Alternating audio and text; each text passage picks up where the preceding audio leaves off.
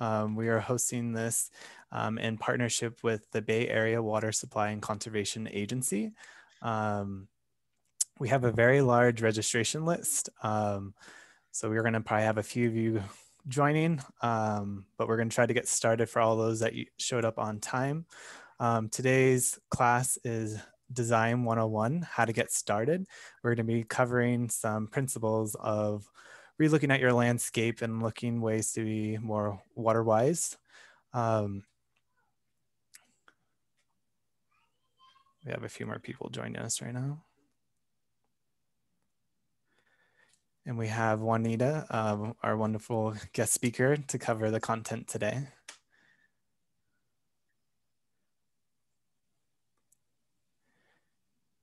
Could you guys want to move to the next slide? Okay. So here's some housekeeping on today's webinar. So everyone probably noticed we have all the attendees on mute, so we don't have any background noise. If you have any questions that come up during today's webinar, please put it into the Q&A that you'll see at the bottom. We also have raising hands to ask questions, but again, today we have a very large attendance, so it might be easiest if you guys can put it into the Q&A, and Shelby will be helping me moderate that, and we'll be answering those questions. We will try to hold questions till the end where we have a lot of time to go through those. If there's something that is relevant at that time, we'll bring it up to Juanita so we can address it at that time. Also, for everyone to know, today's class will be recorded and we'll be sharing that out. Just like what we do in our previous events, we'll share this recording and we'll also provide other rebates and information we covered today. So if you're interested in taking action and doing some of these practices at your own home and want to get some rebates doing so, we'll share that with you. And those emails will probably go out later this week, if not early next week.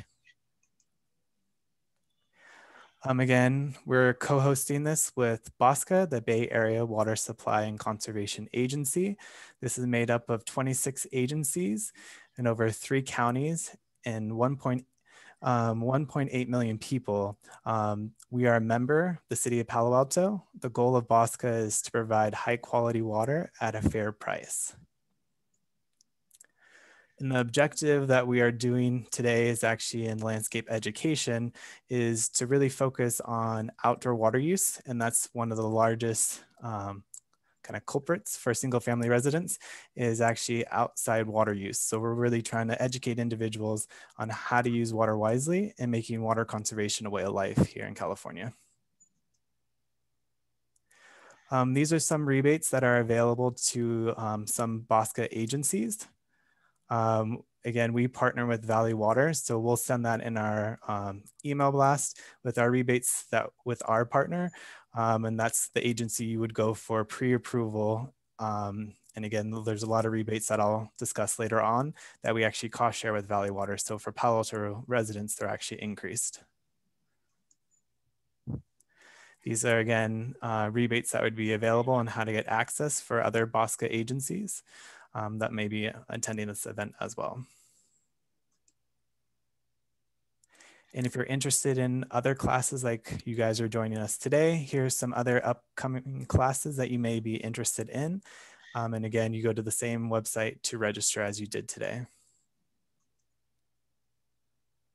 And here's another great resource if you guys are interested in seeing other resources on water-wise gardening.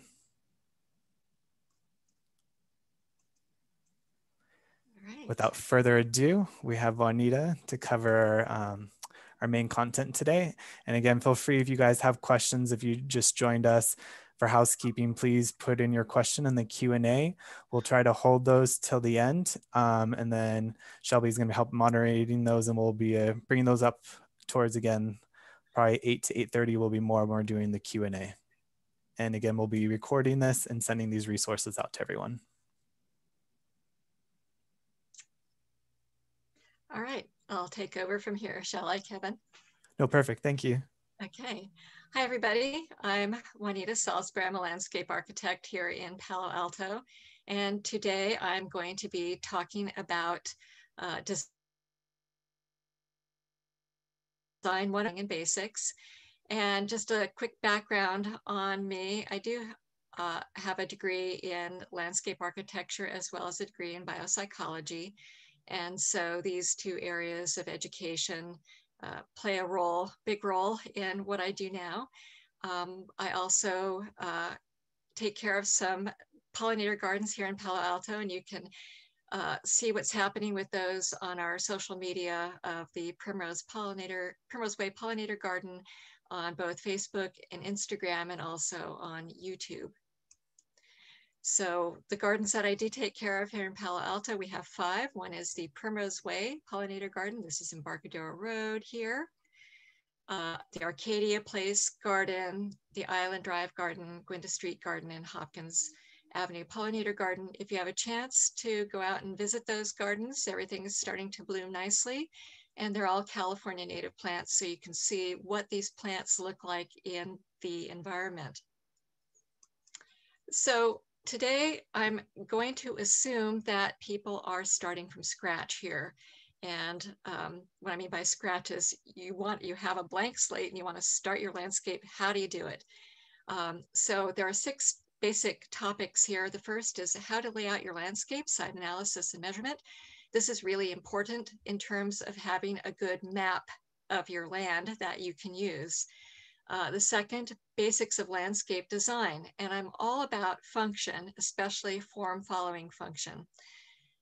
3 will be designing the hardscape first. And hardscape are things like patios, sidewalks, driveways. And then once you figure out the hardscape, then you do the planting. And then how do you do the planting? And so I'm going to talk about how to develop a plant palette, and then talk about basic planting design. How do you make it look nice with the plants? And then some irrigation and maintenance issues, because now that you have this landscape, how do you take care of it? Always a very important thing. So first off, site analysis and measurement. I'm using here an actual client's backyard. These are all before shots. And what we have here at the beginning, we do site inventory and analysis. What's there and what are the opportunities? So inventory, look at everything: vegetation, existing landscape, utilities, and so forth. Do you have a telephone pole in the backyard, electrical pole? Do you have one little sliver of a good view? Do you have a change in elevation? Do you have unconnected downspouts? Do you have utilities? What about little vents on your house? These are all things that you need to know. And also take a look to see where the north side of your property is.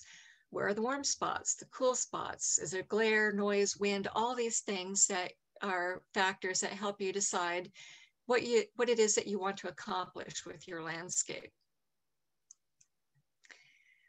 Number 1, have a map that's drawn to scale. This is the most important thing, actually. And what I like to do when I go out and measure sites is I like to use graph paper. Here, each of these little squares is 1/8 of an inch. And so it makes it easy to measure things on site. 1 square can equal 1 foot. So this would be 1/8 of an inch equals a foot. That's what we mean by a scale drawing. So take inventory of everything. This is, if you consider these lines here, the big, fat, heavy lines, this is the house, and then the fence line around the back here. So some details about measuring is whenever I go out to measure, I'll take 2 very long tapes with me, and I'll start on one side of the property. You see there's a little 0 with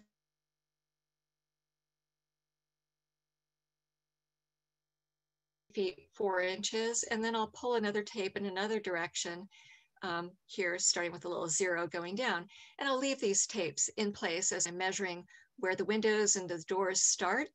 Here are some doors, which way they're swinging. That's always important. Some existing hardscape. Here's that retaining wall that we saw, and so forth. Once you have this, you have your base map, and you can design right on top of this. And that's exactly what I've done here in this next slide. Or actually not this slide, but let's talk first. Now that we have our base map, you have to really think about what it is that you want to accomplish in your backyard. How do you want to use the area? And truly form follows function. It's all about function. So list the function for the space that you want. What do you want to do in the space? Do you want to have a vegetable garden? Do you want an outdoor dining area? Do you want a bar? Do you want a habitat garden? Of course, you have a house. So think of these spaces as outdoor rooms with hallways, walls, and floors, with the sky as the ceiling. And so look at these relationships. What things make sense to be together, like dining next to the barbecue? Maybe the fire pit is somewhere in the middle. Okay, and then draw arrows. How do these things relate to each other? And these arrows help you get a sense of what sort of circulation is between those areas. So movement between areas, movements between function. Very important. All right, now, now you can take a piece of tracing paper, this translucent paper that you see here, lay it right on top of your base map that you can just see underneath there, and put your functions on. So here's the house. I drew over that with a nice Sharpie to make it stand out. There's the door, we put the dining over here because there's this wonderful view of the mountains, the only really good view in the backyard here. Fire pit, exit over here. And so getting a sense of the circulation through the area and sort of defining the areas is very important. So movement between the functions with these little double-ended arrows here. And then very generally showing some green areas. These will be your planting areas.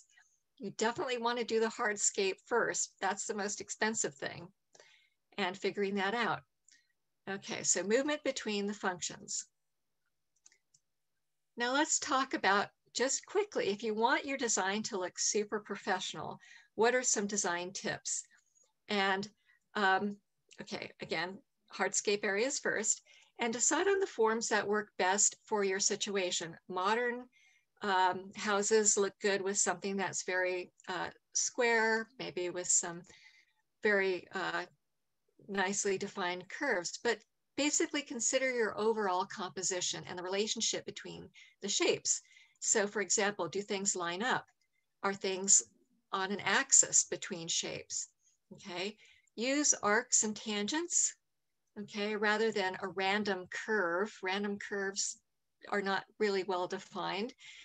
You want to avoid acute angles, things that are less than 90 degrees, because those are maintenance issues. And also repeat elements in your composition to harmonize the composition. So these little arcs repeat this larger arc, and they're just smaller, the same element, but at a smaller scale.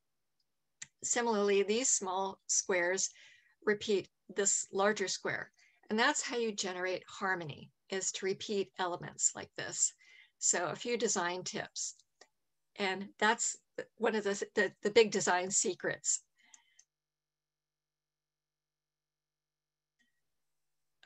Overlay, you put your next overlay, overlay number one, where you're starting to look at form.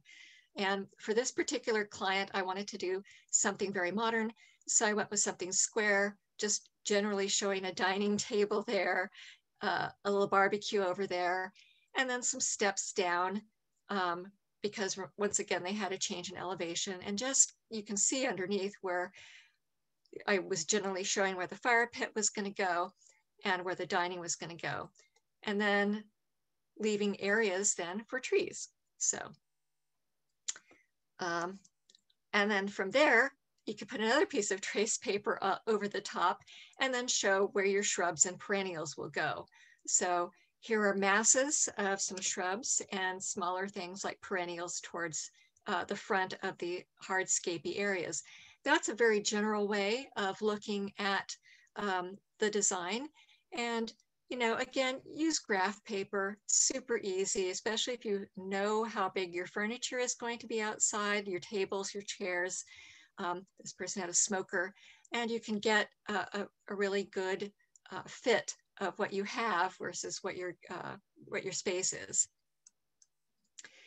This is the refined concept. It's a big jump from what we saw before. But again, something showing very generally the hardscape. And there's a lot of hardscape here. these particular clients wanted to entertain up to 100 guests at a time. So obviously seating would be important. So we have the steps coming down from these doors that open outward, and a big dining area here where they can see that great view, their barbecue area off to the side, a fire pit area down here with retaining walls then taking up that change in elevation. So lots of places for people to sit, lots of great circulation. I'm showing planting here, but I'm not showing what it is. I'm just showing what it might look like, with trees being shown, and then smaller perennials in the front, larger shrubs toward the back. Now that we've gone through 4 years of landscape architecture in terms of hardscape design, developing your plant palette. What do you plant? And I use exclusively California native plants. And I do that because California is a biodiversity hotspot. We have almost 8,000 species of plants here in California that are found almost nowhere else in the world, even outside of our state. And we have a lot of great pollinators here. We have 1,600 species of native bees, not honeybees, those are not native, which is more than any other state in the United States. And we have such a huge number of plants because we have such unique ecosystems here in California, everything from the beach to the desert to redwood forests, and our 1,600 species of native bees. The bees' function in the environment is to move genetics around. Okay, they contribute to genetic diversity that way. So plants, let's talk about plants. Plants are the beginning of everything. And so they are the primary producers of food. I'm all about function. So let's talk about the function of plants. So energy from the sun is converted by the plants into carbohydrates and other nutrients that insects eat. Okay, here's a nice fat caterpillar. And then those caterpillars are then turned into baby birds after they're fed those by their mothers. And 37% of our animal species are plant-eating insects. And as a rule, native insects only eat the native plants that they evolved with. Super important here. If you have a non-native plant, it's not going to provide food for insects and then no food for baby birds. And pollinators play a key role in all of this by spreading around the genetic diversity of plants so that we have then a diversity of other species that rely on those plants. So plants are pretty. They can be decorative, but they're not really decorations in terms of their real function. Plants are food. And that means that the native plants will attract native pollinators and other insects.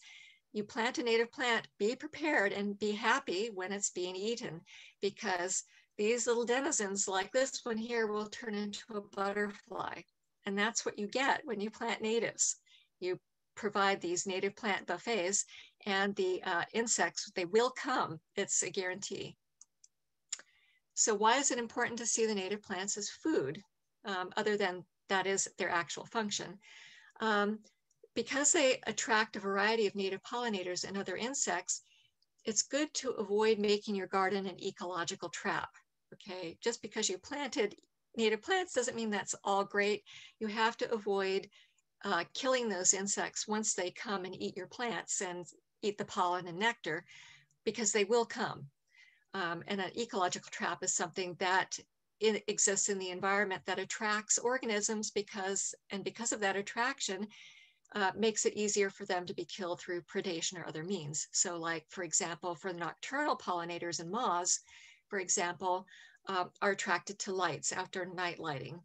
And an easy way to avoid that is to use motion sensors on lights, outdoor lights, and use blackout curtains in your windows to cut down on external light pollution.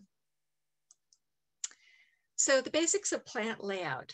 How do you get the spacing correct so that you don't overplant an area and it's not a giant jungle to start with?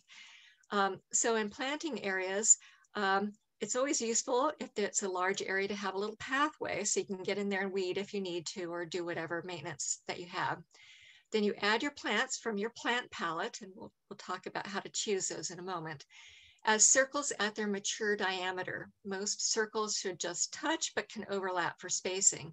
Okay, so like these here following the pathway, just touch. Some there's more overlap. Some can be underneath other plants. You want to plant in masses and then accent with larger trees and shrubs. For a natural look, plant in odd numbers and start with the big stuff first. That's the easy way to do it. Plant large trees first, then shrubs. Then you layer in your perennials, your vines, your bulbs, and your succulents and your annuals. And then again, don't forget to plan for plants underneath tall trees and shrubs. So underneath some of these larger shrubs, there's still bare areas that can be planted up. This is what an actual planting plan looks like. A good landscape architect will provide you with something pretty like this. It's basically a construction drawing. And so here I'm showing the plants at their mature diameter overlapping. And then we've got 1, 2, 3 of these Ceanothus maritimus here. And what this does, once you have this, is that you know the numbers of plants that you need. And so you can figure out how much it's all going to cost. You know, I need 8 of these and 10 of those and 36 of those and so forth. Again, lay out plants in the masses. So like in the back here, we've got Arctostaphylos densiflora, the manzanita. Larger plants and trees can go towards the back, smaller plants and lower plants towards the edges and near walkways. If you have a small space, this is a great little tip, plant things that are low growing, because otherwise it will kind of take up space and make the space seem even smaller. So leave some space for the humans next to the pathways. Again, why California native plants? And with 8,000 species, it's like, why bother really with anything else unless you have a couple of favorites that are non-natives, and everybody has those. But some non-native plants are bad. They can escape cultivation and infest natural areas and destroy natural ecosystems, or bring in diseases and exotic insects. And planting native keeps California looking like California. But really, basically, they're well evolved to thrive in our climate. There are many, many California native plant species that are adapted to our hot, dry summers here and our wet winters. And many of them are drought tolerant once they're established. Very low water use plants are available. I mean, like some of them don't like to be watered at all during the summertime, which is wonderful. So what to plant? How do you decide what to plant?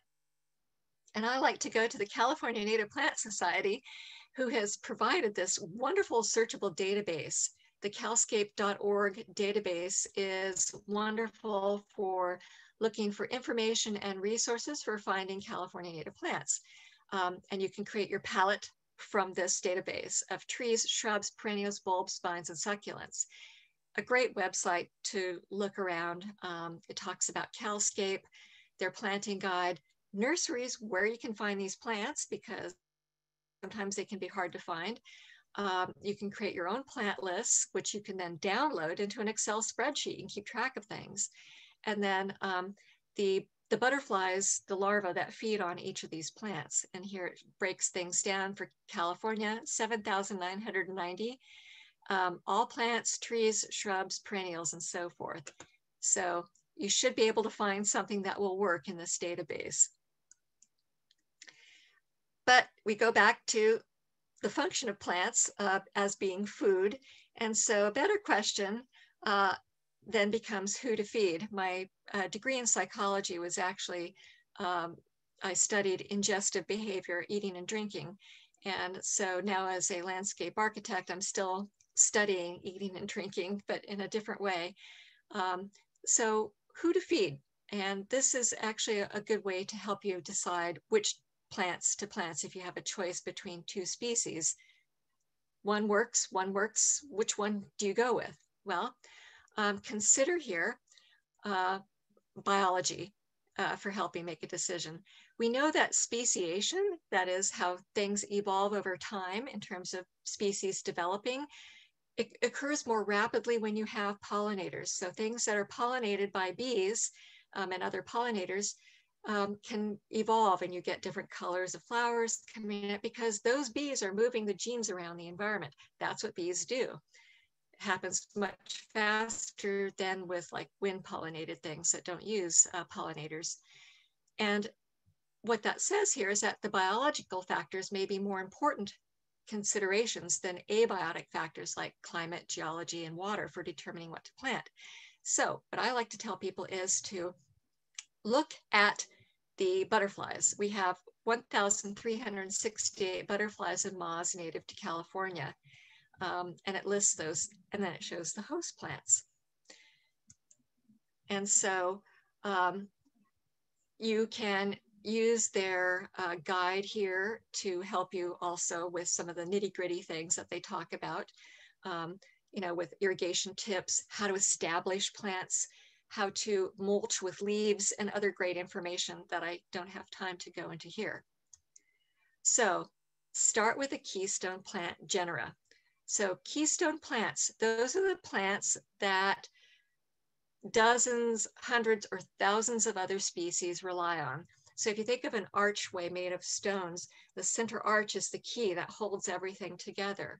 And those keystone plants then form the backbone of habitat resources, food, shelter, nesting sites. They help other plant species to survive. Plants communicate with each other underground and form communities amongst themselves. And the keystone plants provide food for dozens or hundreds of types of caterpillar species, depending on those plants or countless other animals. So the takeaway technique is to include at least a few keystone species. Keystone species in California are our oaks. So start with trees first. You know, start with big stuff. Find the big things that will work in your environment first. And trees, not only are they food, but one of their other functions, and I'm big on function, how does it fit in? What does it do? Is they save water. Trees actually help form the rain cycle. I'm sure you probably remember from grade school the picture of the ocean, the mountains next to it, the clouds rising up, going over the mountains, and then raining down. That being part of the water cycle, only half. The other half is when trees breathe out, they breathe out water. And so they pull water up from the ground table and then breathe that out and form the other half of the rain cycle. And we can actually end up with rivers of water in the sky. Trees also improve water quality by filtering the rainwater. They slow down impacts of heavy rain. And you also get to have these beautiful butterflies because like this California sister butterfly eats oak species. So, and if you don't have room for a big oak like Quercus agrifolia or coast live oak, that's my husband there, he's 6'3", so you can get a sense of how big these things are. Plant a scrub oak.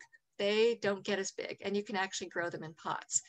So try to get an oak into your environment and you'll be happily rewarded with butterflies. So, and how do you decide on a tree for your location? What I like to do is to rank those trees by the number of butterflies and moths that it hosts, okay? Choose what will fit in size for your location and its water needs. And then you can do searches on Calscape, enter a California address to see trees native to that location. Here we have Santa Clara County, and it says 13 trees native to Santa Clara County. And the first one here is the valley oak, Quercus lobata. Actually, Quercus lobata used to be 61% of the tree cover back in colonial days here in the Santa Clara Valley.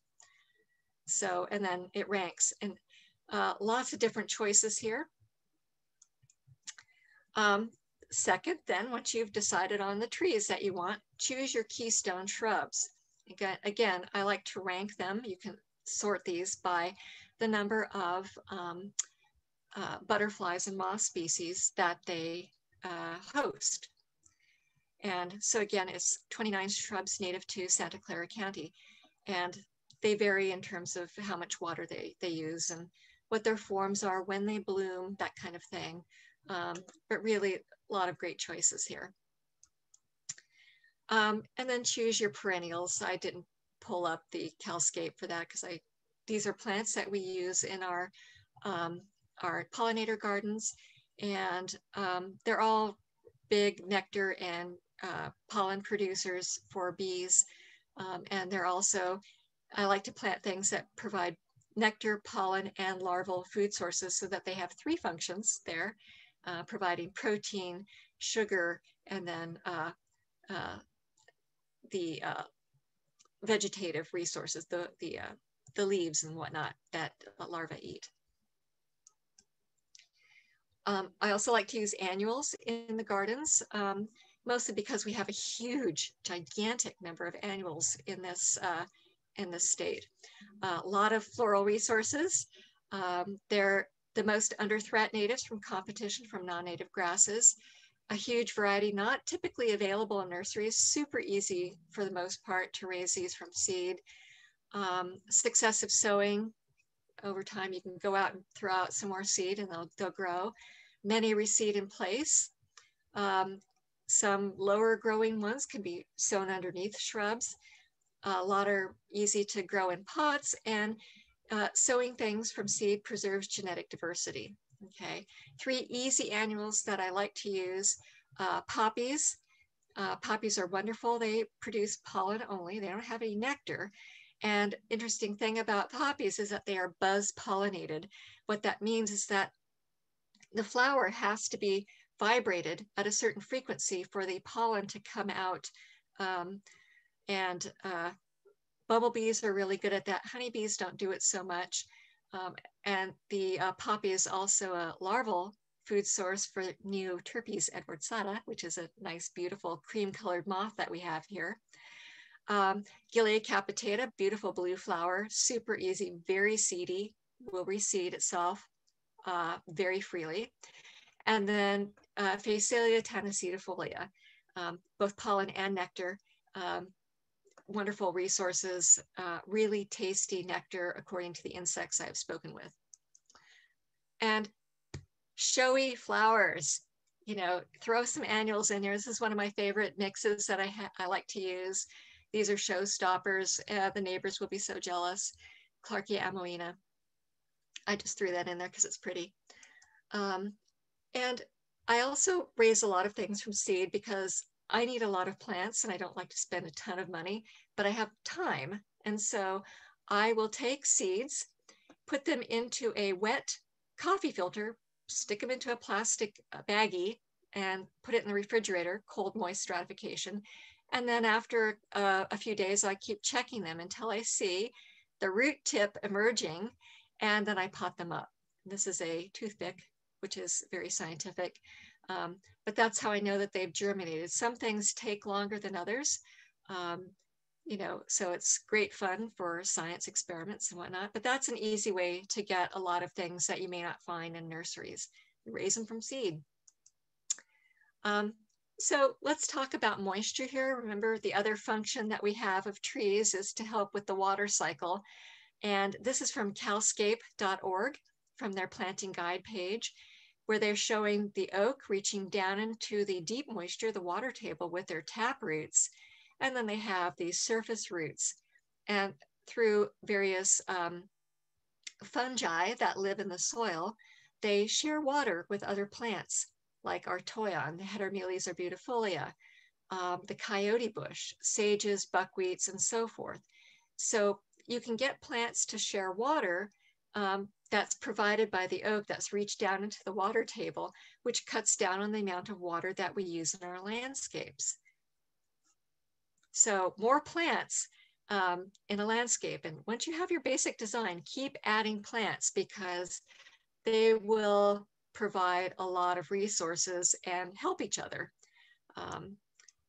And so this is a quick little sketch that I did, sort of just solidifying those relationships, this black line being the ground level here. So we've got trees shedding water, breathing out water, helping clouds form, pulling that water up from the water table. And you can put water back in the water table with swales. I like to use swales in my designs, and swales are just a low area where water can collect from downspouts and other areas. And the swales become prime places for planting because that area is going to be moist. Another way to keep moisture in the soil are with leaves and twig piles. And you'll find that plants will send runners out to those areas that are moist. Okay, they'll find it. You can trap moisture with rocks. Okay, and you can then start building complexity into your planted areas. And those complex relationships will make the garden much stronger in terms of its resiliency. And I like to have vines crawling up through shrubs, piles of leaves underneath trees, because remember, we have those larvae up in the trees, and sometimes they drop down into these leaf piles where they then overwinter. And if you have the gardeners coming with the leaf blowers blowing them away, you won't have protein for birds. You won't have butterflies. Okay, so leave the leaves. That's how you maintain the leaves. Just leave them there. You know, and get them off the sidewalks and things like that. But really, leaves are ecosystem gold. All right, so here's an example of a swale that I designed for a client, and their downspouts and exit into this beautiful swale. They weren't really sure about this at first, and when they put it in, it's now their favorite part of the garden. We've got all kinds of nice native plants next to boulders, and that's where all their downspouts goes. The redwoods that they have in the backyard like it a lot. And then you can see what I was talking about. Plants like to grow with their roots underneath boulders. That's a nice moist place for them to establish. I had to throw this in here. Plant something that blooms early for bumblebees. Here in Palo Alto, we have bees that come out in January.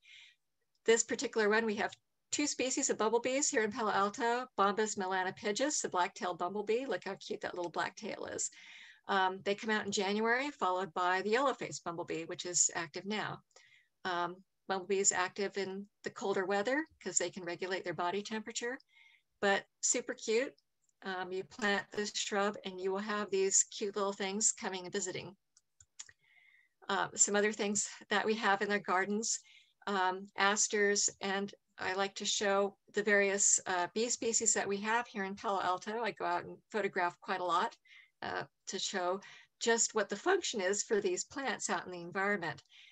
Helenium puberulum will reseed itself happily. Grindelia, super wonderful landscape plant for resources. Eriophyllum convertifolium with a cute little leaf cutter bees. Leaf cutters have these cute little fuzzy abdomens where they carry pollen. Some people say, well, I want to help pollinators. What kind of plant should I plant? What attracts them? What you should probably plant are plants that are for the specialist bees, bees that raise their young on that pollen alone, like asters. And here we have several different species here. Melissoides over here, a leaf cutter here, a nice yellow-faced bumblebee with her yellow head there. And here's that design that I first showed you. There's that ugly telephone pole, but when everything grows, we won't be able to see that. And their dining table. This was literally the day after they finished, and everything is small, but it won't be small for long. But really at the beginning, resist temptation to overplant. You know, people say, oh, this is really tiny, I need to put more in, but this plant will fill in the space eventually.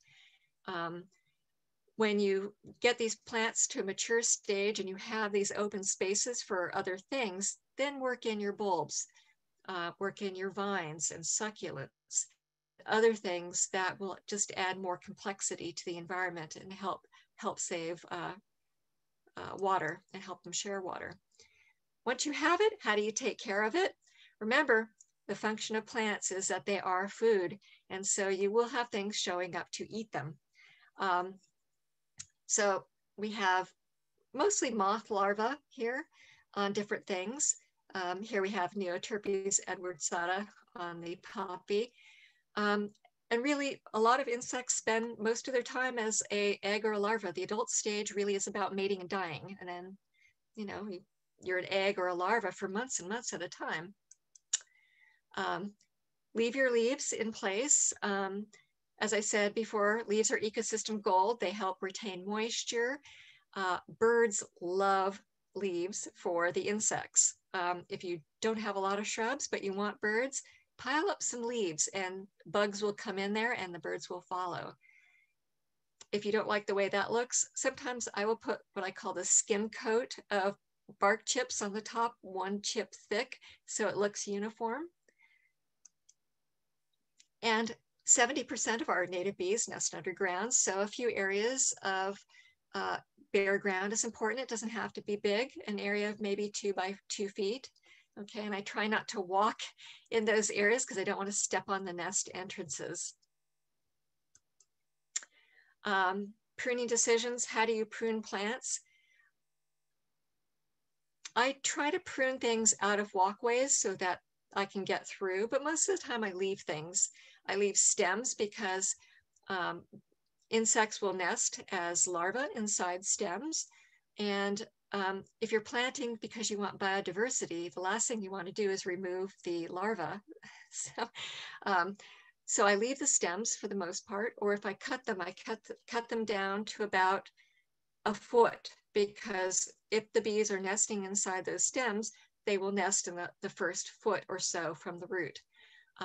And some overwinter, you can see that they pull leaves together. And these are katydid eggs on a dead branch. I left those and they were like that for months until they hatched. So again, look and see what you're pruning before you prune, try to be careful. And then I just leave the prunings in the garden in case there's something there. Again, leave the 8 to 12 inches of the stem because things actually do go inside of the hollow pithy stems like this. And this, again, creates complexity. If you leave stems, some people, like, for example, will cut down their asters after they've bloomed and they have these dry stems. And at the very top will be these fluffy seed heads. I don't cut them down because hummingbirds will then come and use the fluff for their nest. In bamboo stakes, we have this cute little leaf cutter bee coming out. This is in my own backyard. And at the Gwynda Street Garden, we've added some logs here so that they provide additional complexity and additional nesting sites for the bees and other insects to inhabit. Maintenance, a native garden is really just about keeping the weeds down and then letting it do its thing, because the plants will communicate underground. They will change the soil chemistry so that it makes it more likely that more natives will move in and non-natives will move out. You don't need to fertilize anything. Don't use pesticides, obviously. Don't use herbicides because they cause cancer and they kill things. And don't use fungicides. Let the complexity and the number of species that you get into the garden establish their own control, okay? I mulch a little bit to control weeds in places, and I really only irrigate the first year or so to really establish the plants, watering if they need it during the summertime, during cool days rather than hot days, because you don't want warm, wet soil. Try not to water on top of the root ball. Water in a ring around the plant so that you don't get rot in the middle of your plant. And then, some plants only like to be watered about once a month during the summertime, once they're established. Planting season for us in California is late fall to about middle of May, when the soil is nice and cool. That makes it much easier to establish the plants. Some of the ongoing decisions, now that you've made your base map, you've designed something that's harmonious, you figure your plant palette, you've got your plants in, what happens next? I've done all these things. What do I need to do? Well, enjoy your garden, obviously. But if you want to keep adding plants, go out and observe, see what's happening. It turns into a beautiful refuge for all kinds of species. Ask yourself, if you're adding more plants, Does this plant provide forage for local insect species? Can I support the local biodiversity? Is it a keystone species? Keystone species are hugely important. How much water is needed? Some plants don't need very much water.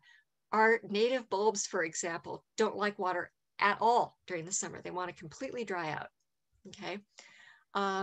Does the plant provide nesting opportunities? Is it hard to grow from seed? This is a challenge for some of us who love growing things from seed.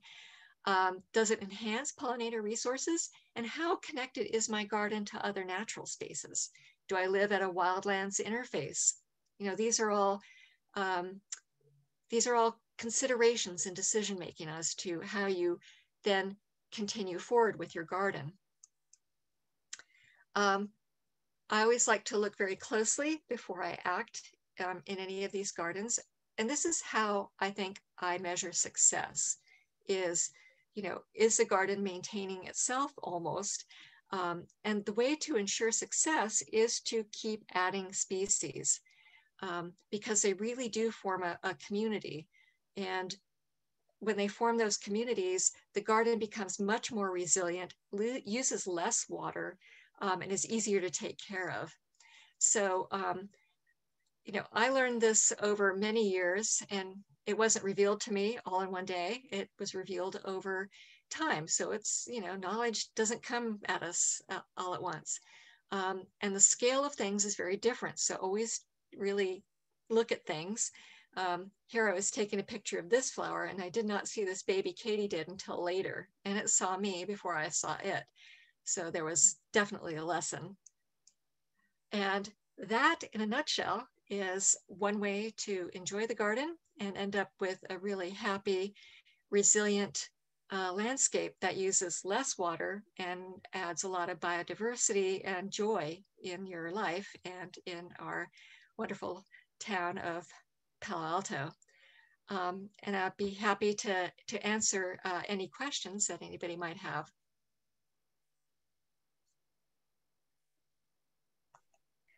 Okay, we have, oh, let me turn my video on. Okay, so we have a list of questions. We'll just start from the beginning and go through them.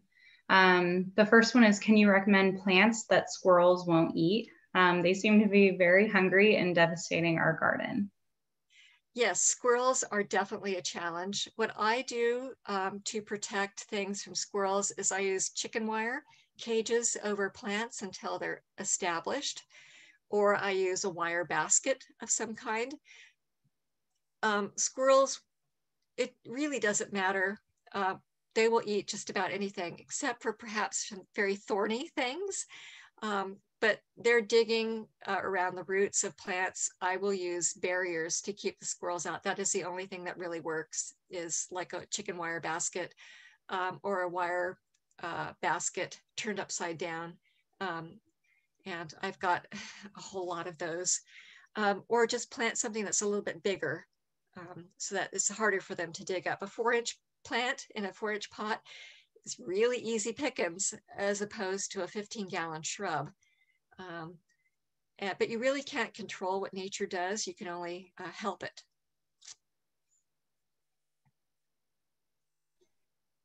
Okay, so the next question is, I have dogs and would like to replace my lawn with more drought tolerant ground cover.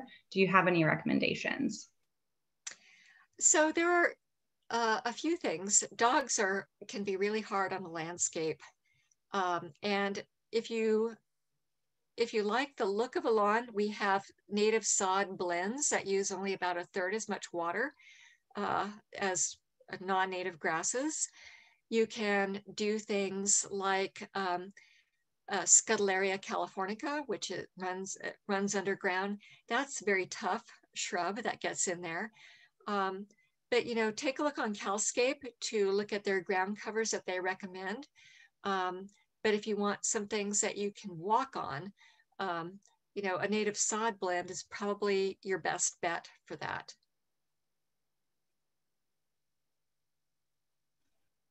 Okay, the next question is, can you recommend any software, ideally one that's free, which we can use to try out different plans for an area we want to landscape?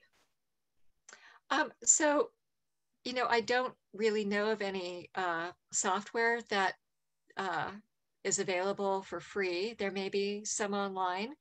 Um, for digital drafting myself, I've always used AutoCAD, which is not free. Um, but really, you know, a hand-drawn plan for most backyards would work just fine, I think. But there are definitely lots and lots of software packages out there. I just don't use them.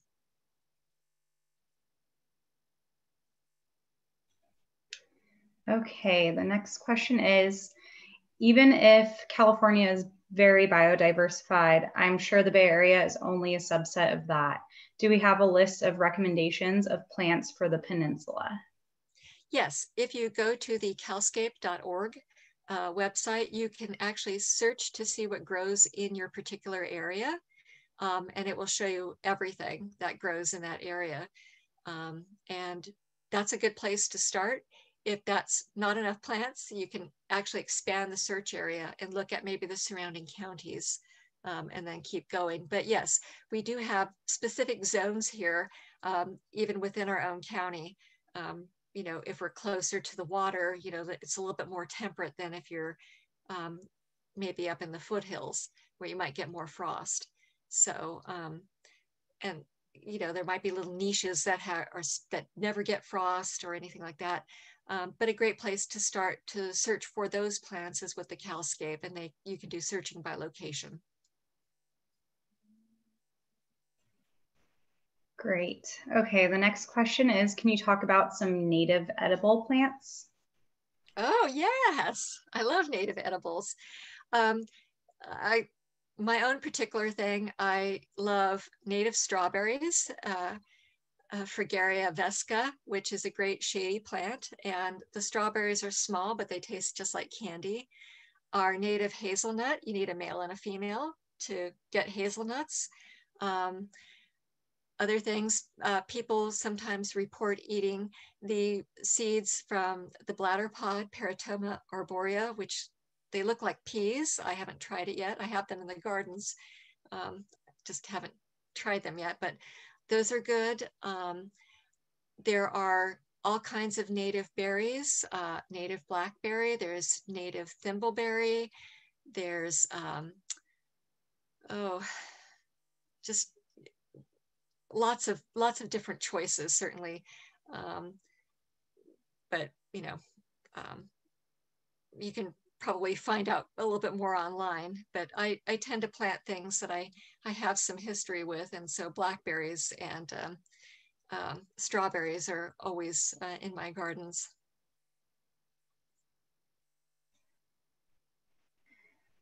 Okay, so regarding using mature plant sizes in your plans, California's climate means that plants often grow to the upper end or beyond of the listed mature size. Do you have any suggestions for accommodating that?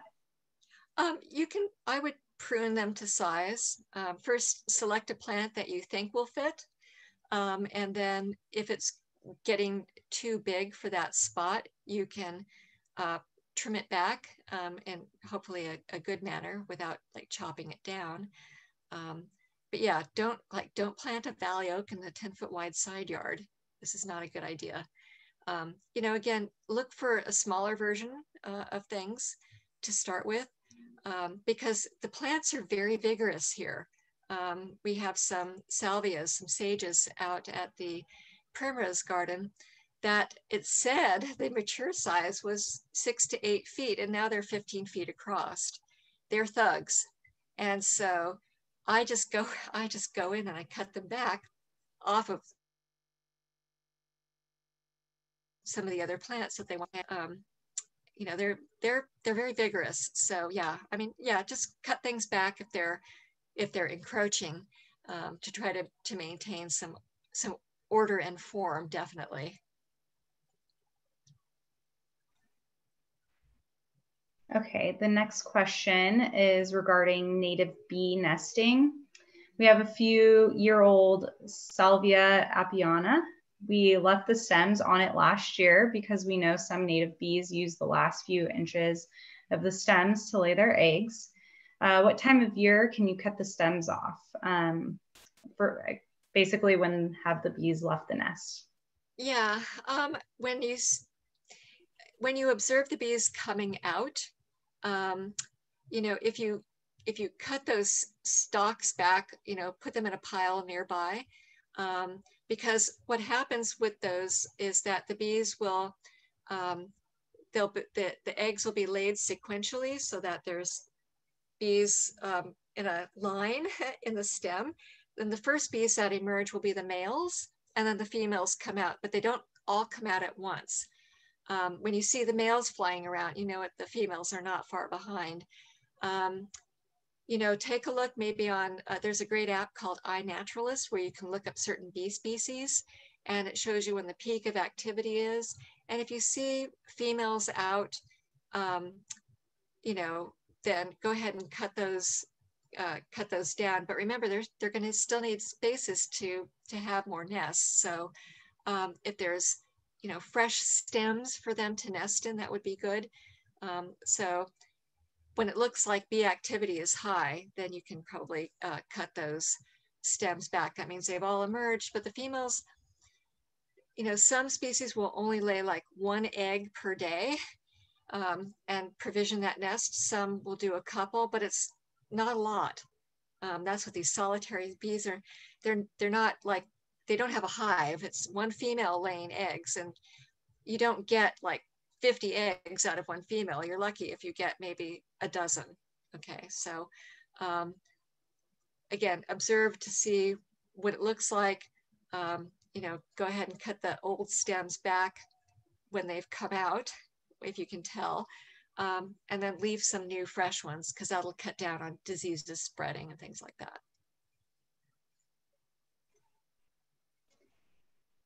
Okay, the next question is, can you achieve the same moisture larvae benefits with mulch as opposed to leaf piles? I have small children. Leaves are not safe from them. Leaves are really great for many reasons. And you'll get decomposition of the mulch. So if that's what you have at hand, by all means use it. It's not going to be as attractive to the things that eat leaves, even dead leaves. If you can find an out of the way place where your kids can't get to the leaves, I would say try to create a couple of piles. I know how kids are. So it might take some chicken wire to keep them out. But, for the interim time, you go ahead and use mulch. But just keep in mind that leaves are waiting in the wings for the future.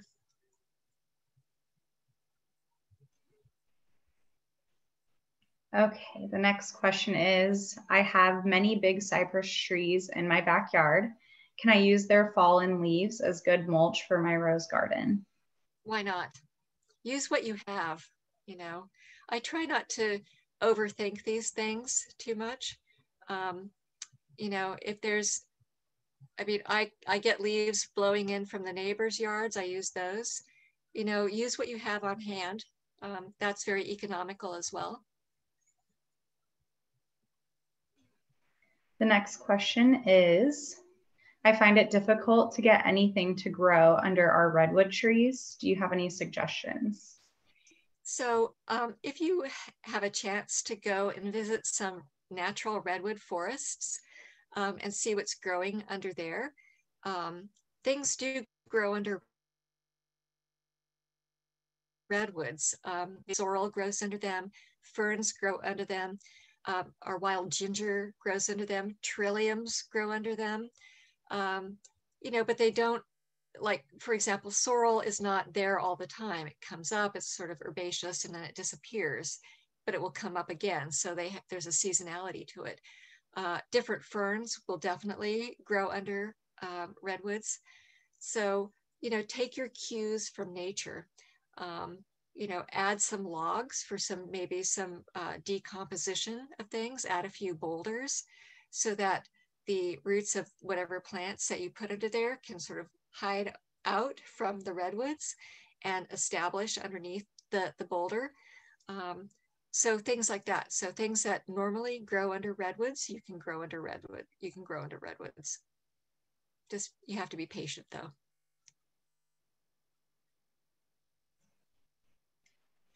Okay, the next question is, can you advise us on how to attract monarchs? I've been concerned about the dramatic decline in their population. We've planted milkweed in our garden and it grows well, but after 2 years, there are no monarchs. What are we missing?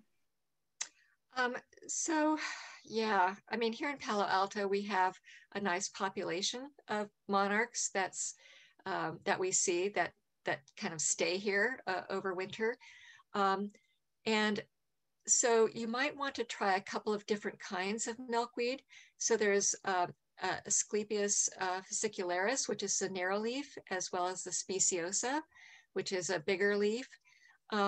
So it might be that your milkweed is maybe not as attractive.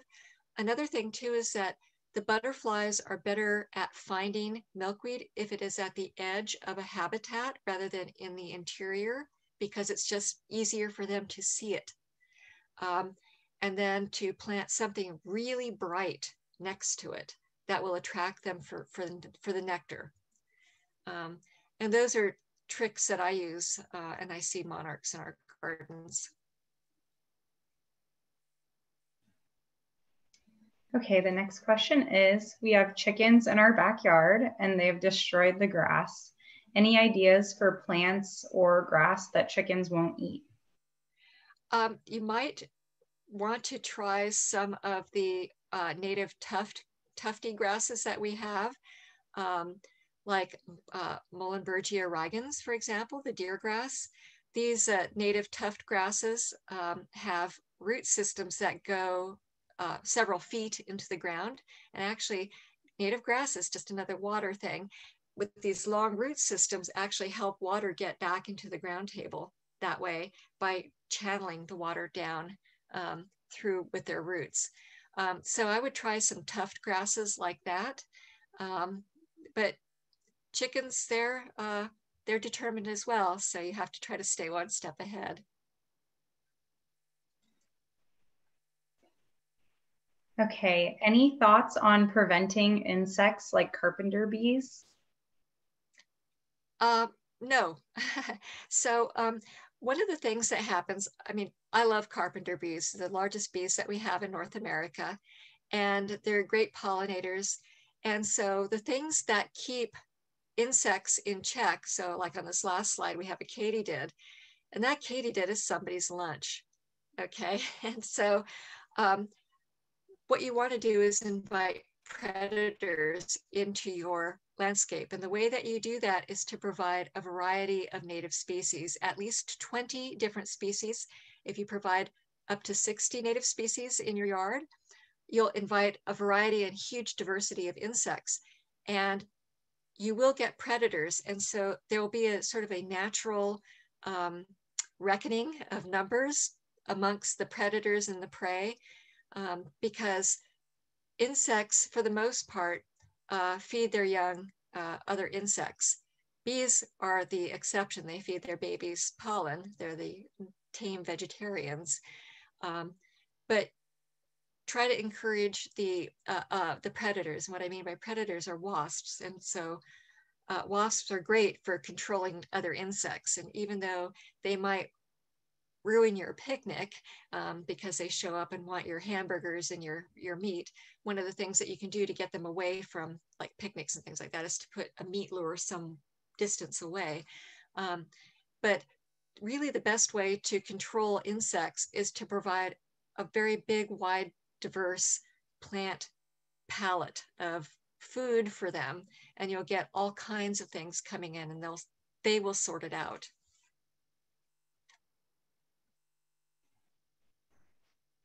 Okay, the next question is, can you recommend any books on pruning perennials, or do you think that's not something to worry about? The latter. I like to think of native gardens as being very low maintenance and really holding off on pruning. Some things, if you want to prune for shape, that's one thing. And there are lots of good guides out there for that. other than for the habitat value, stems also provide support for new growth. And so rather than plants flopping over, if I leave the stems from last year, it supports the new growth. So, and with all these gardens, I try to figure out ways of reducing the time I have to maintain them. And if I don't have to prune them, prune the plants, that just cuts back on the things that I have to do. I focus mostly on just keeping the weeds out.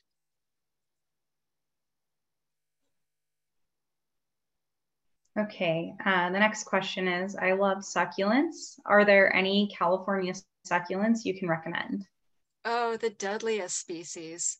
There are so many beautiful Dudleyas that we have here. One of my favorites, it's a beautiful plant. It's called Dudleya bretonii, and it's a light sort of grayish white succulent that just lights up an area, and they're super easy to grow. And they don't, some of our succulents will shrivel up during the summertime after the spring rings are over. And you think, and this is a thing that California does, but they're not. That's just how they adapted to our climate, is that they go dormant. And then with spring rains, all of a sudden the succulent pops back out, right? But the Dudleya bretonii does not do that. It actually maintains its form and it's the moisture inside the leaves. Other ones don't. There are lots of different kinds.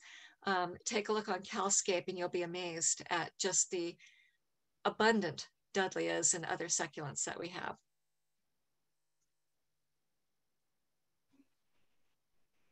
All right, the next question is, can you talk a little about costs for budgeting purposes for an average size lot? Typical costs for design, construction, hardscape, materials, and irrigation system. That's a great question. It varies. If you are starting from scratch and you're doing hardscape, it really depends on the access to the site, because most of the cost really are labor costs. Materials tend to be cheap unless you go with something imported like Italy or something. And it depends on what you use. Are you doing a concrete pour for a patio? Are you doing flagstone on concrete? Are you doing flagstone on sand? There are really a lot of variables. And bids from contractors can vary hugely by thousands and thousands of dollars. My typical design fees are a few $1,000s. For a full set of plans, it's several $1,000s, as I'm a licensed landscape architect. Construction costs, depending on what you do, can range from anywhere on the very low end of $100,000 and up. But it really depends on what you're doing. If you're just doing, say, putting in a driveway, it's going to be less. So not a really good answer to that question. It really just depends on what it is that you're hoping to achieve.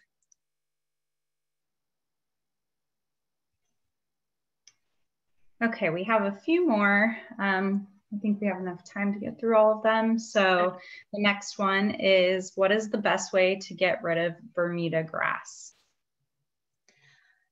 Hi, you have to keep after it. I like to take little patches at a time for weeds like that. And, my approach to removing plants that I don't want is I do a little bit at a time, but I do a little bit all the time so that it adds up over time.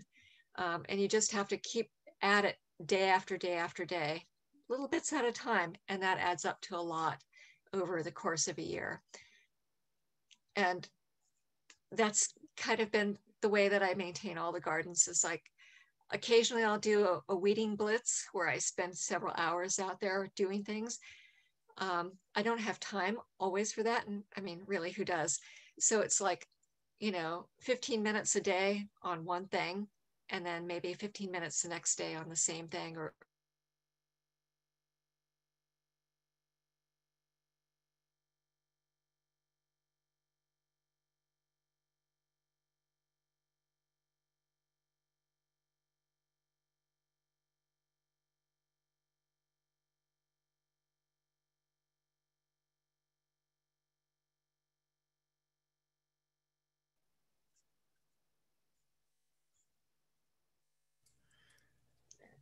You were just frozen Next question. for Oh, okay. the end Sorry. of your question. Okay, we're all here now. Okay. Sorry about that. So the next question is, huge areas of my yard are taken over by oxalis. What should be done as a better landscape design? What should be done as a better landscape design is now done and carried out? So they have the landscape is already installed and they have oxalis in an existing landscape, or they want the oxalis to come out first. So, oh, go ahead. Sorry.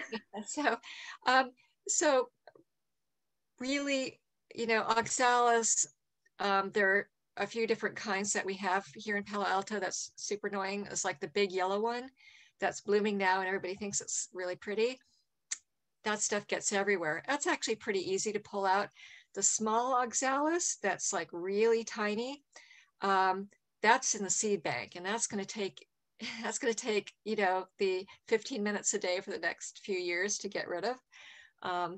And I have it in my yard, and so what I try to do is I chip away at it, and sometimes because it is so small, I'll take little sections and just really go to town on those sections with, I'm not kidding you, bonsai tweezers, and pull it out by the roots. And then I'll replace in those bare areas with some other kind of native plant, because the natives will change the soil chemistry and make it less hospitable to non-native plants. And so it's a multi-pronged strategy to try to get rid of oxalis, you know, the constant removal and then the replacement. But it's, you know, people think of a landscape as once and done, but it's a living entity. So it's always a constant thing that's changing and, you know, and being engaged with it. It's a commitment, essentially. So we have one more in the Q&A box, and then I see a couple people with their hands up. So the last one from the Q&A chat is there any plant that can avoid ants? Maybe a plant that doesn't have any nectar on it or any aphids on it. And ants, you know, they're not my favorite insect. I know that they have a function in the environment, which is cleanup. But they are attracted to sugar. So they will be attracted to things that have nectar, which is most blooming plants. And anything where there are aphids, aphids are great for ants because they can get them to secrete honeydew, which is a sugary substance. You know, one thing that you can hope for is to have a lot of birds in your backyard, and they will help take care of the ants for you because they will eat them. So we actually just got one more in the chat, and then we'll move on to those who have their hands raised. The last one is, what amendments will make native alkaline clay soil more friendly to native plants? So I like to use a little bit of compost, but I generally do not amend the soil. Occasionally, if I'm digging a hole, and I try to only dig holes during the wintertime when the ground is not hard as concrete, when it's easier during the rainy season to dig holes, I will sometimes mix in cactus mix into the soil to enhance the drainage there. And then encourage leaf litter to build up, and that will help with the establishment of plants in most soils.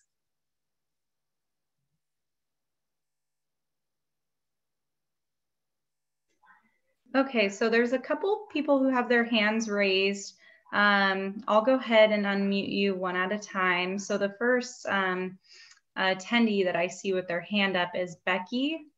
If you still have a question, I'll go ahead and unmute you right now and let you chat, and then we'll move on to the next question.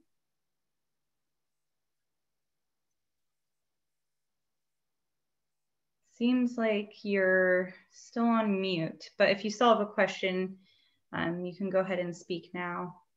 That was a mistake. Thank you. Oh, no worries. That's okay. So the next person was, I'm sorry if I pronounce your name incorrectly, but I believe it's Aihi. I'll go ahead and unmute you now. You have your hand up if you have any questions.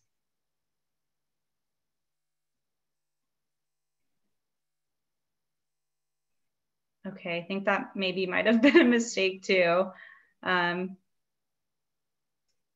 okay. Well, I guess, so one more question actually just came into the question box. So I guess since we have some time, we can go on to that one. This question is, any thoughts on weed prevention, but also friendly to native insects using wood mulch versus rock versus volcanic rock? Weed prevention?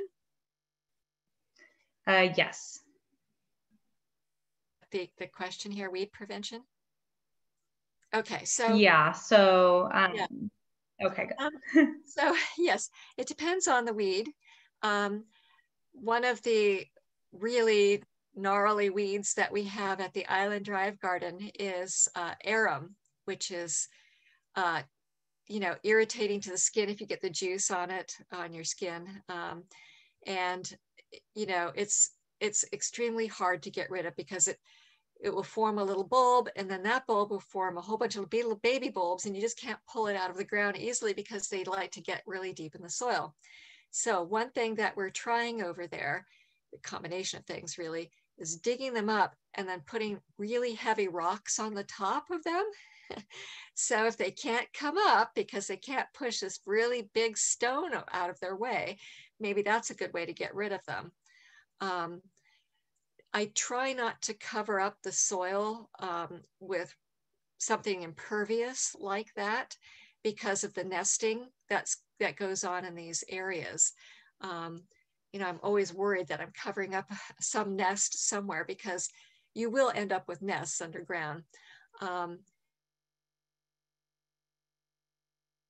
But that's one way to get at the weeds. But if you don't want something impervious like a rock or something like that, a really nice thing is a nice thick layer of mulch, because the bees can probably get through that if it's not super thick. And it does break down over time. So mulch is a useful thing. It gives you that nice uniform appearance, and it covers up a lot of weeds that you may not want to look at. Depending on the size of the intruder, then you can decide on what strategy do you think might work best.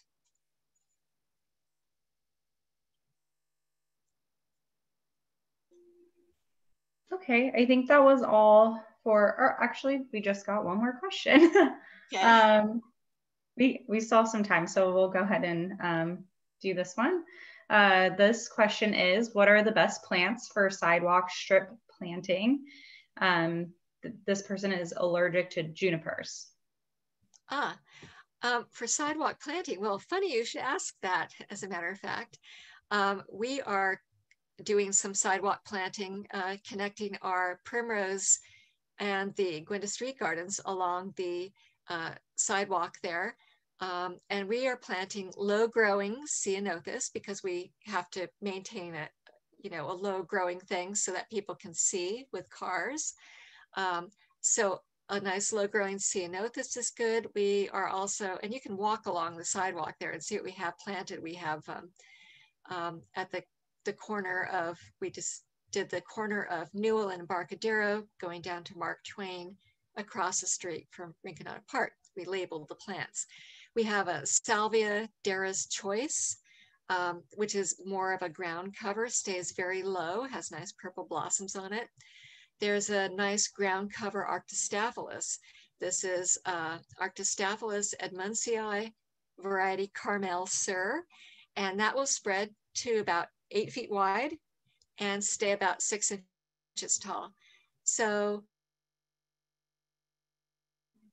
those are Another section that we've been working on, we've planted our native iris, Iris glaciana, which is a wonderful plant, super low water use, and stays green all the time, gives your beautiful blossoms, and there are some hybrids actually that have lots of different colors. So irises are wonderful plants. They can kind of give that sort of vase-shaped foliage, sort of grassy and strappy looking, very nice. You know, poppies, if you don't want to spend a lot of money, a nice packet of poppy seeds go a long way, especially the maritime poppy, the yellow poppy, which forms a taproot and is more perennial than the orange poppy. But there are lots of different poppy species. And they don't get very tall either. It's super easy and super cheap to do. You can also do our native bulbs for a sidewalk planting, especially if it doesn't get much water, because these bulbs literally do not want water in the summertime. They'll come up. And so we have like native hyacinth that comes up. We have native lilies that come up. Lots of different kinds of beautiful things that can go into the sidewalk strip. So lots of choices, certainly.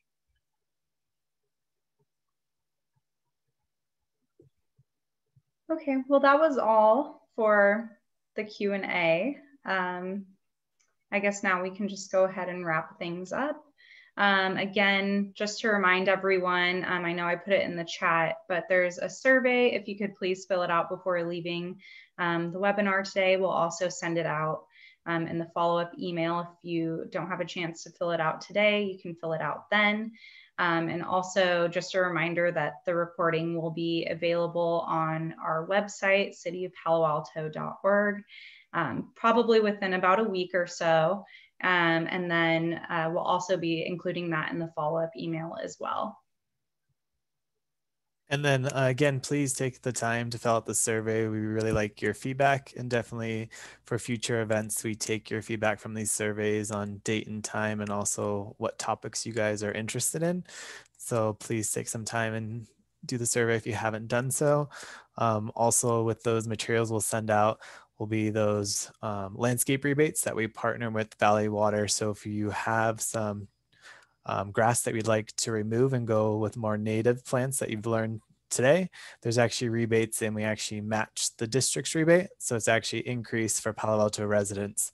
So instead of just $1, it's $2 per square foot with a max of $3,000 if you're interested in even downsizing that turf with more usable area. If you have, say, those animals and kids that still need some rec area, you can still downsize and replace some of that with natives. You don't have to do a full conversion. There's also hardware rebates. So if you're looking to keep that grass and water it more efficiently, there's hardware upgrades and also weather-based irrigation controllers. So we'll send that material out. There's also a free outdoor survey. So if you're wanting to see your yard and getting recommendations tailored to your property, someone from the Valley Water will actually come out to your residence and actually give a full assessment. That assessment can also be used for pre-approval for these rebates. So if you're kind of wanting to see just keeping your current stuff and how you can upgrade it, or if you're wanting to actually see what you would be eligible for in incentives, that's a great start. Because again, like 50% of your water use could be going just directly outside. So if you're wanting to see how to cut your water bill, definitely reach out. We'll send those resources out to you if you're interested in setting up a Waterwise outdoor survey. And there's also ways to send a do-it-yourself kit. So if you're wanting to see how you can conserve water inside, we'll send that information to you guys as well. But it seems we haven't received any additional questions at this time. We're coming up to the end. Again, the materials we'll be sending out, the recordings, and again, you should get it within the next week or next week. But I think that's everything on our side. Do you have any last remarks on closing out? Okay. So thank you everyone for attending. And again, we'll send out information, and then for future events, if you haven't done so, we have our newsletter. So we'll send that information up if you wanted to be notified for any other future events from Palo Alto, you can sign up for our newsletter to be informed of other future events like this coming up. Thank you again for joining us tonight.